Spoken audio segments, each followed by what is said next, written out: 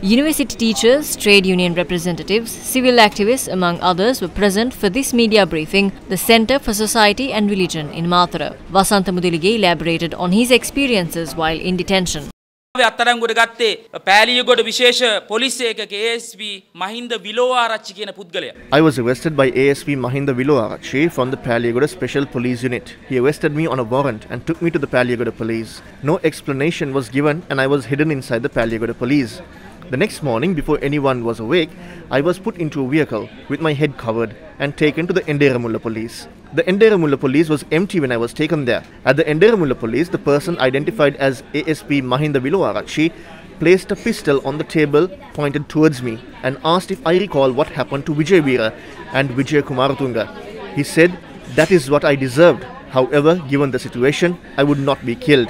He hinted to return in a few years by late post. තැපල අවුරුදු දෙකකින් විතර වරෙන් කියලා ASP මහින්ද විලෝආරච්චි කියනවා. ඊට පස්සේ එතනින් එහාට අපිව වාහනවල දාගෙන කවුරුත් දන්නේ නැති විදියට. Thereafter, I was put into another vehicle and taken in secret to the foreshore police dorm.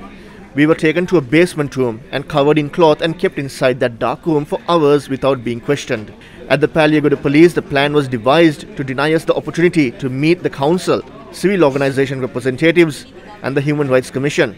On the morning of the 21st, the police put us into another vehicle and took us to a car park close to the Navagamuwa Devalaya. There is a 10-feet drop to the isolated river.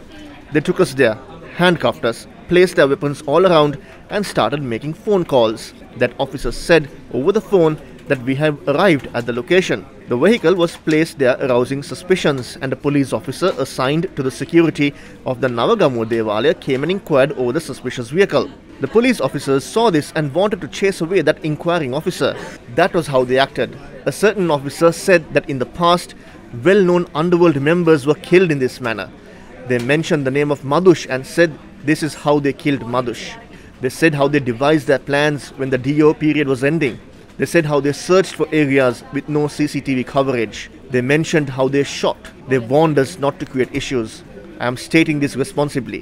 We will take action against them. එහෙම අපි මෙන්න මෙහෙම තමයි shoot කරේ. ඒ නිසා වැඩිපුර සද්ද දාන්න එපා කියලා කිව්වා. ඊටාම වගකීමෙන් අපි කියන්නේ. මේවට අදාළ ඉදිරියේදී ක්‍රියාමාර්ග ගන්නවා. එතකොට මෙන්න මෙහෙම කරද්දී පැය 72ක් රඳවා ගැනීමක් කරා කිසිම උසාවියකට ඉදිරිපත් කිරීමක් කරන්න. We were detained for 32 hours and were not produced to any court during that period. Our issue is this.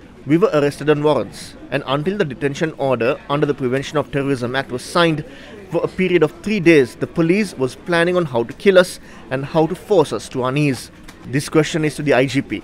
If we were arrested for an investigation, the Navagamuwa car park, the foreshore police dorm basement, the Enderamulla police and the jungle behind it, are these investigation sites? When we were handed over to the Terrorist Investigation Division, it was ASP Ratnayaka who jumped at the opportunity to take charge of these investigations. ASP Ratnayake කියන නිලධාරියා තමයි මේ විමර්ශන ටික පැනලා බාරගත්තේ. එතකොට මේ TID එකේ විමර්ශනයේ බාරව හිටපු ASP Ratnayaka from the TID is the main accused in the case filed over the murder of a person called Ami Suranga, who was killed after being arrested. While there were officers like ASP Viloarachi from the Paliagoda police and ASP Ratnayaka from the TID, many other police officers protected us. When we were taken away in secret to police stations, the police officers who were at those police stations protected us. That is why we are able to come forward and speak like this today.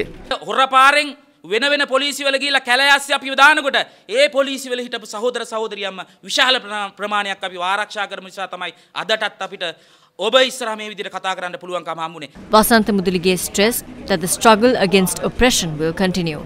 හැබැයි තාම මර්ධනය නතර කරලා නැහැ. They have not ceased their oppression. They are drafting various laws on how they can continue with oppression. The Prevention of Terrorism Act is a barbaric act. It is one that needs to be abolished.